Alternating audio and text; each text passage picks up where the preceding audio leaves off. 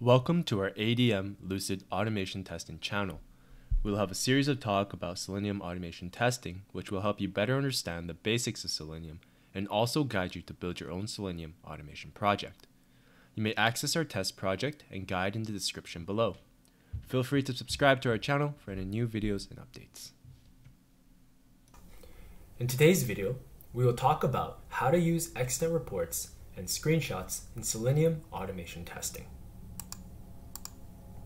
So, with the extent libraries, you can create beautiful and interactive detailed reports for your tests. In these reports, you can add events, screenshots, tags, devices, authors, or any relevant information you want so that you think it would be useful later on when you're looking at the output. Before you do that, one thing you need to do is you need to update your pom.xml file, and you need to add this dependency right here. This dependency is needed to create these extent reports.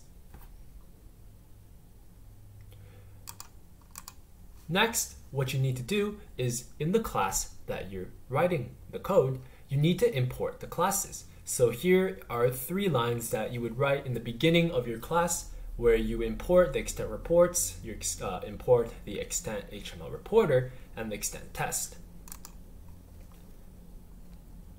After that, within the class itself, now you have to create a few instances. So first here you would have to do, you have to create a new extent HTML reporter here, and then you would also have to create a test using this method right here.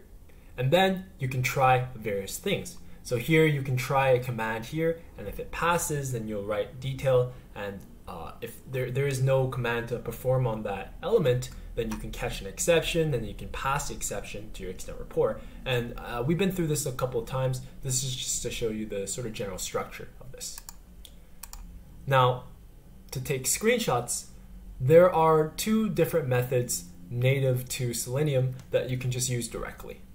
So the first one is where you capture a screenshot of the entire browser directly. And this is an example of that. So to take a screenshot, you would just use this. So you get the browser URL that you want to look at, and then this line right here is to take the screenshot. So you just get screenshot as, and then you take a screenshot using this line of code.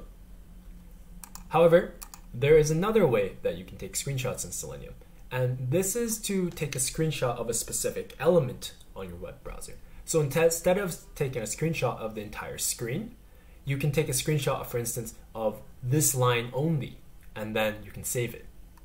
And to do that, you can use this method native to Selenium instead. So you can do this. So you can do web element, you define the element that you want, and then you can take a screenshot of that element.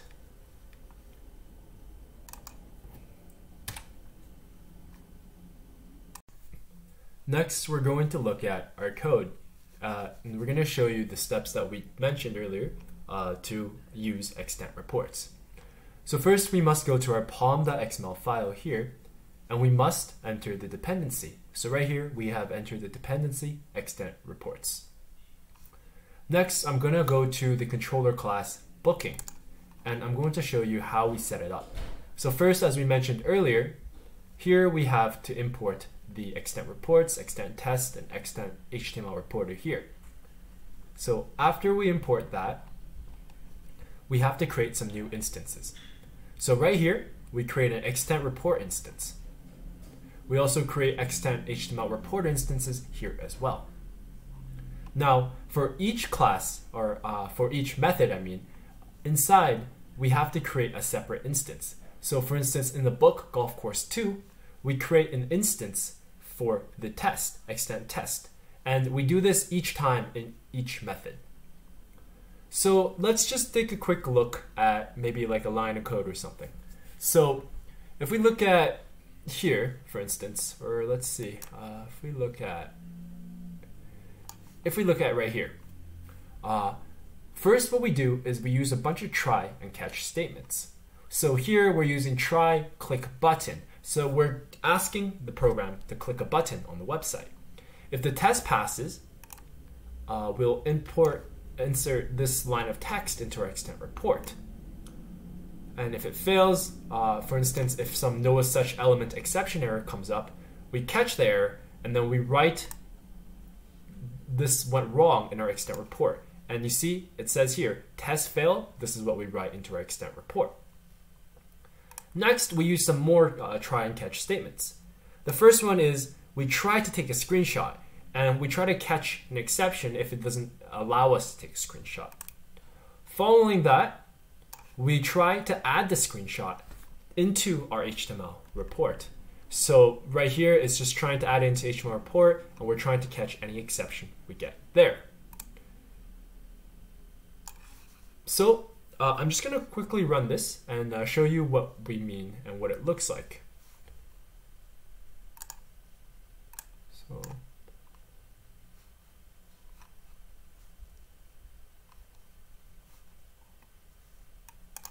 go here, and then we can just run book in Chrome.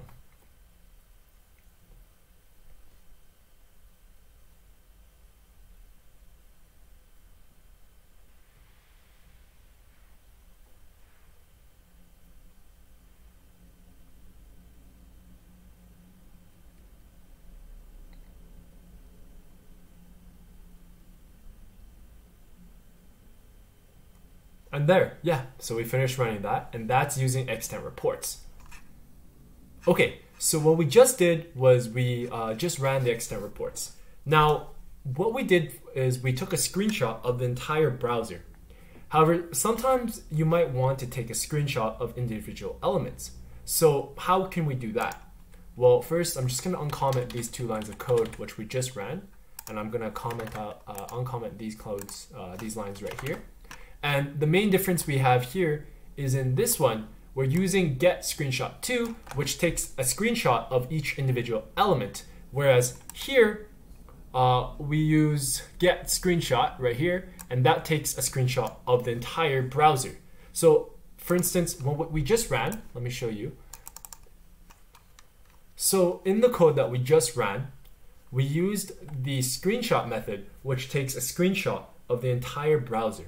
For instance, if I open up the screenshot that was taken here, this one right here, we see that it takes a screenshot of the entire browser.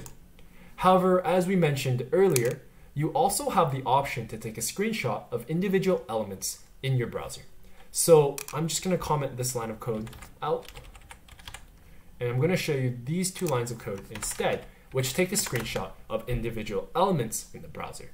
And the main difference in these two lines of code is right here.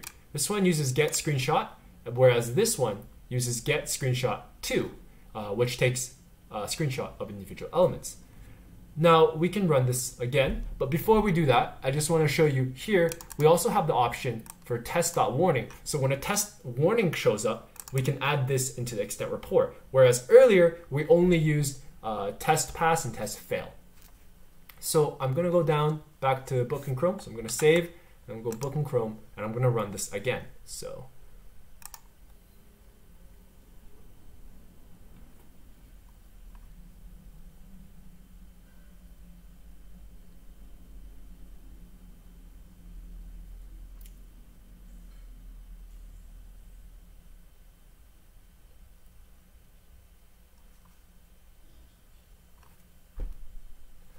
and now that's complete.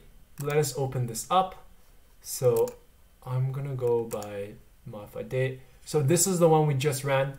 And if I open up the screenshot, it's just a small element on the website.